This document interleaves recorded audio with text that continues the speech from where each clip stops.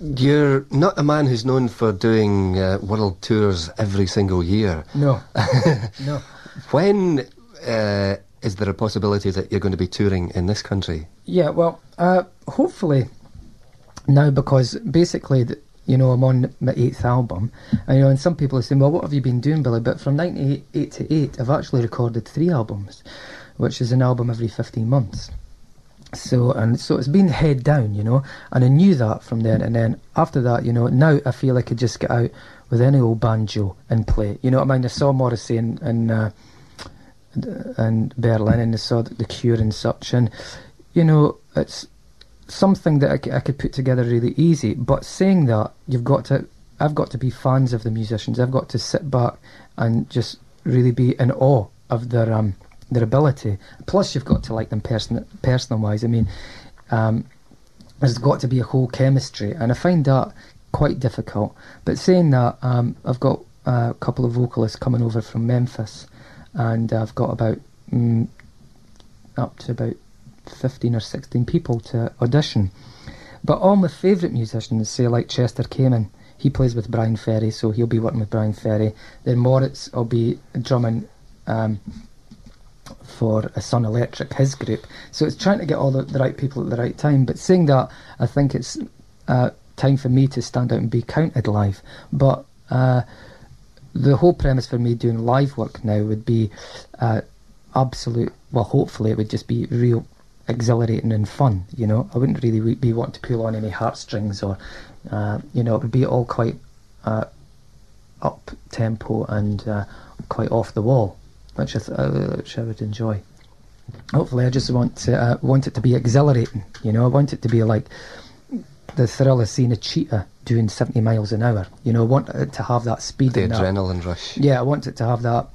I want it to have that motion, I want it to be very forward and fast and dynamic.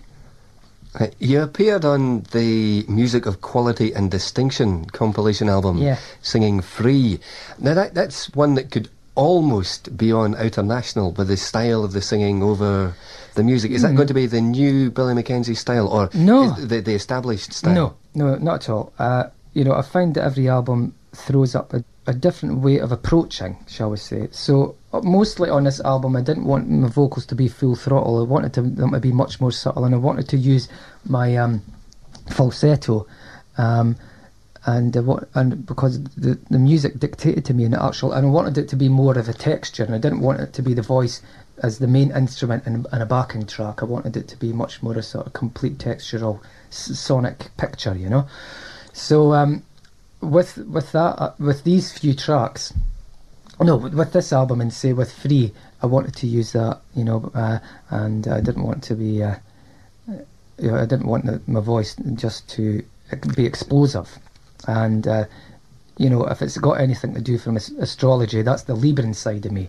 which is meant to be all about harmony and niceties and seduction and such, and the Aries side, of course, is Martian energy, which and people know about that side of me from my earlier work. But I'm already working on a new Associates album, and there's a different energy level going into the vocals with the next album, and I'm really surprised about it.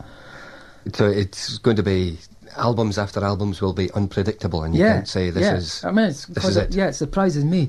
But saying that, I'm very much an artist that loves so much,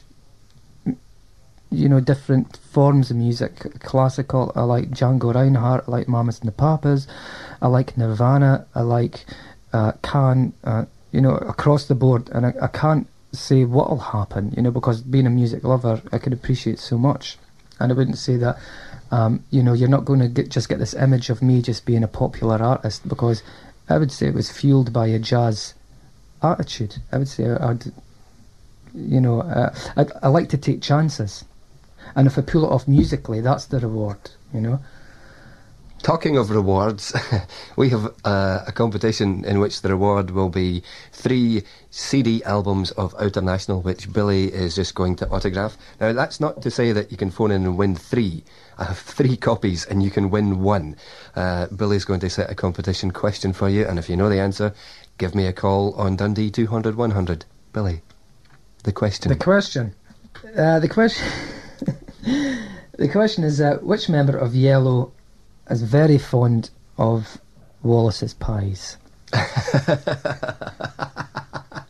Now, if you figure that one out, you deserve a copy of the album. Yeah. No problem at all. Which member of Yellow, then, is very fond of Wallace's pies? Yes.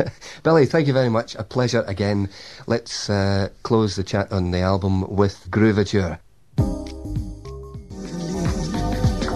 From Billy McKenzie's Outer National album, that's Groovature.